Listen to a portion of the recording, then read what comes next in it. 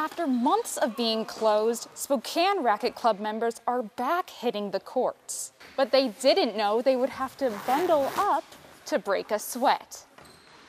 The temperature of the tennis courts is 36 degrees. The almost freezing club is full of eager members, just happy to let off some steam.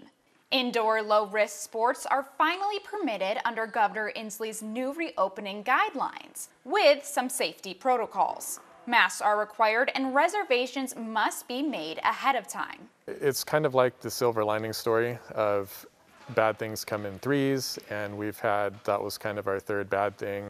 The Spokane Racquet Club had a devastating 2020, regardless of the pandemic and the shutdowns. Board member Luke Zitterkoff says first a car crashed into the side of the building, then the pool system needed numerous repairs, and now the heater broke. With the pandemic, some members are having to choose between rent and a sporting club, and rent wins every time. During the shutdown time, I think that's been the hardest for us on record as far as how many people have been forced to leave. Club manager Kay Menzies says 2/3 of the heater costs over $65,000. A choice had to be made, install a heater or continue with staff. They are staying positive despite what looks like an uphill battle.